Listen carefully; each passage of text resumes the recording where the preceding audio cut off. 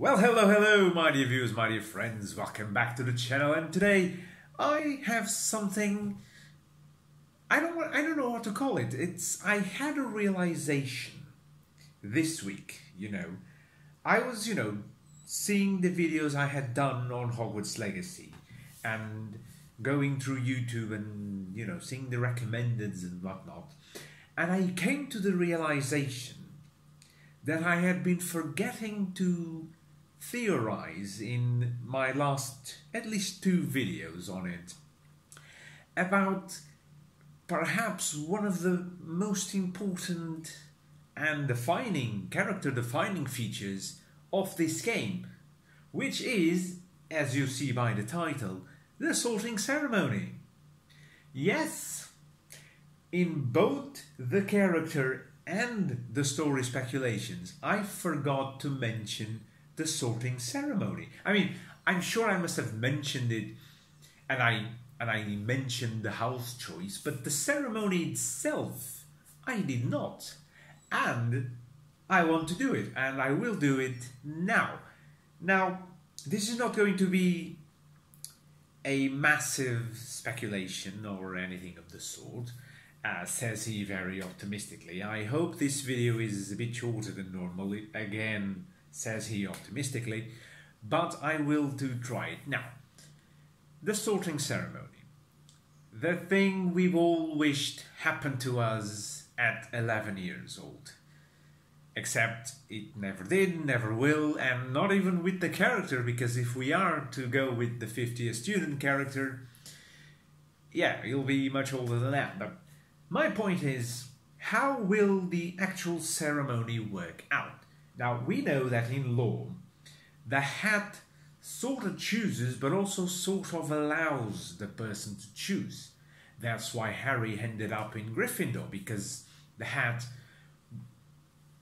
sought fitful to put him in any house, to sort him in any house, and was having doubts.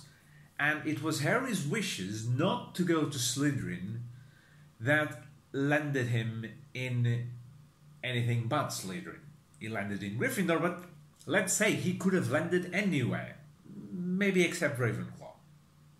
Ravenclaw's for Hermione. Harry, it was either Gryffindor or Hufflepuff for Harry. But let's be honest, Ravenclaw maybe not the best suited for him.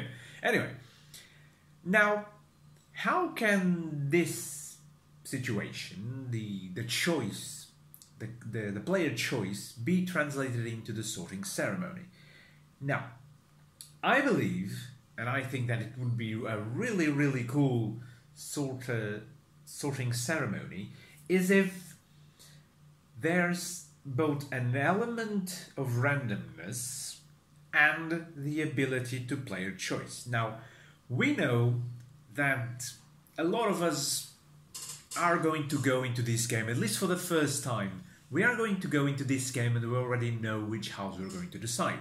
We all have our favorite house out from the get-go. For instance, I know that in my first playthrough, I will most likely be choosing, if indeed we have the choice, which I believe we will have, I will be choosing Hufflepuff, because it's my house of the heart.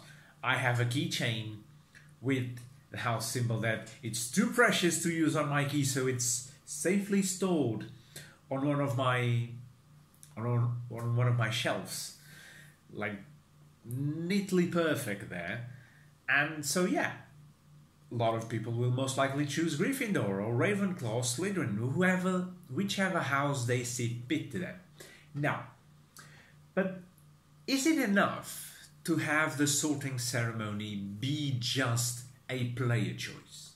Just you get there, you sit there, you get the hat on your head, and you have a small menu with the 4 houses, and you say, I want this one. It's most likely how it will play out, like this, like you just get the choice pretty straightforward. But I thought of a possibility to make it a little bit more intriguing, more enticing, let's say. Now, I defended on the story speculation video that I believe that we will have a prologue section in Diagon Alley. Now, this makes sense to me because no matter if we're starting as a first year student or a fifth year student, we will need supplies. Especially if the player character knows nothing of the wizarding world, we'll need a wand, we'll need the books, we'll need the clothes, we'll need everything. So we will have to go to Diagon Alley. My idea is that during the prologue in Diagon Alley, certain dialogue choices will add up to specific counters. Now, I know, and you might be thinking this, boiling the houses down to a specific characteristic is not very good. The main story taught us that not all Slytherins are bad and not all Gryffindors are good. We know that. And I'm not trying to make the division in between the good and bad, and you know. I'm going for the core values, like Slytherins are normally ambitious, Ravenclaw are normally academic, more academic focuses, Hufflepuff more friendly nature, the Gryffindors are bold and courageous and whatnot. Those are the type of core values I believe could be evaluated through the dialogue choices. Now, you'll be thrown around into a myriad of situations, not too long, the problem, no more than an hour really, no more than an hour, just going on Diagon Alley, doing your business, going to Gringotts, if you have an account in Gringotts that is, going to all the vendors, getting the books, getting everything, and just encountering some characters. Some of them you might meet later, others maybe not. Maybe you find like a dark wizard or a witch getting out of Nocturne Alley and you bump into them and then you have some sort of interaction with them that dictates sort of how you view the world and how you would respond to that character, and each choice will correspond to one of the houses. That way, when we eventually get to Hogwarts and the sorting ceremony, we would be presented with a sort of statistical analysis on which house we were more inclined towards with our choices. Our choices would carve the character's personality, and the hat would reflect that. Of course, we would always get the option to choose. That is a guarantee. We would always get the option to choose. But let's say I wanted to choose Hufflepuff. But during this prologue, this hypothetical prologue, my dialogue choices somehow amounted more to, let's say, Ravenclaw. Let's say the statistical analysis goes like, so you went, and I'm going to exaggerate this, I'm not saying I want the game to be like 60% Ravenclaw, 40% Gryffindor, 20 Hufflepuff or something. I'm not saying that, but you know, maybe just something in the dialogue, really something, maybe a thought. You were more inclined to this. Do you want the hat to put you here? Do you want to choose? Do you want to be surprised? So yeah, and imagine something, maybe imagine a circle, you know, and with divided in 4 parts, each with one of the house colors.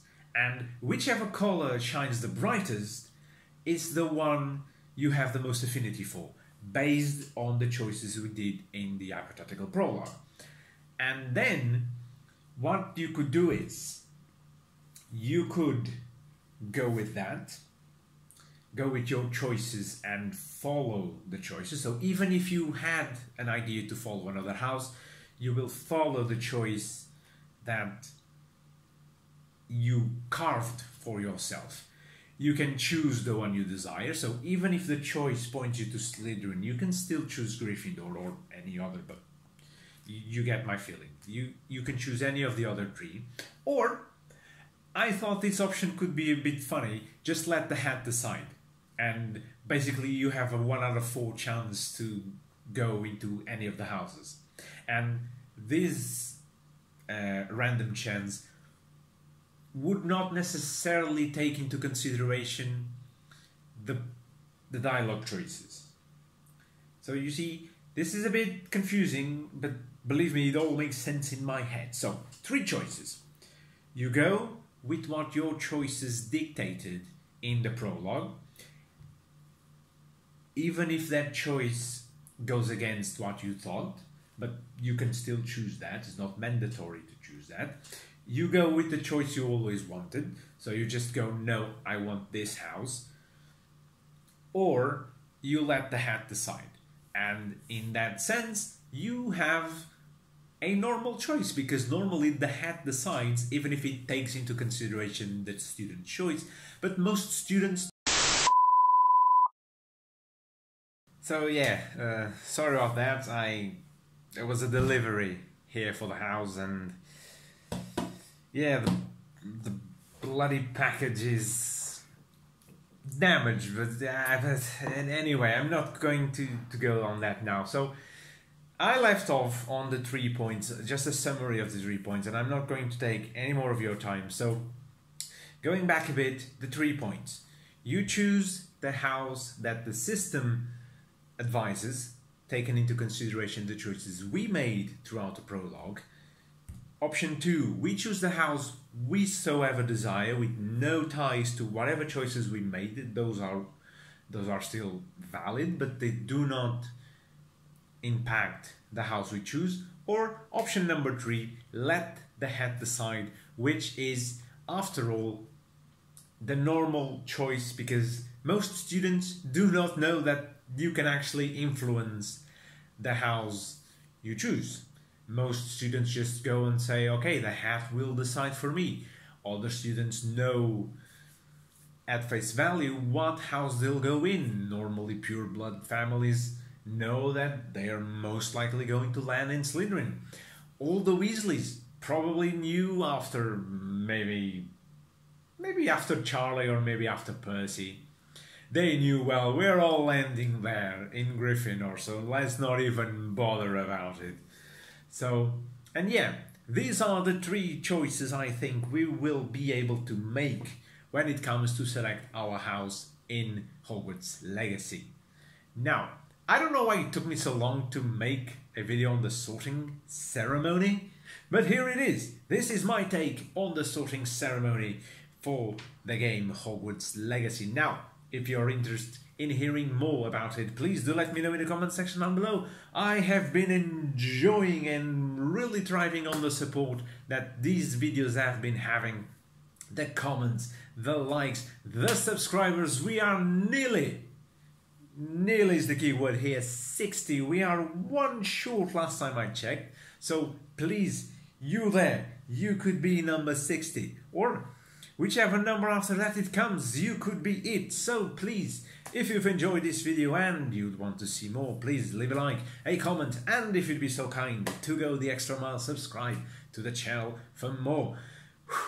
I had a presentation earlier on a Zoom class, so I am still not catched on my bread fully. But I will see you guys next time with whichever topic it is. It's spellcasting. I said spellcasting was next, but then I remembered this. So yeah, the next video I'll make sure it's spellcasting. But I'll see you guys next time. Have a fantastic weekend and bye-bye.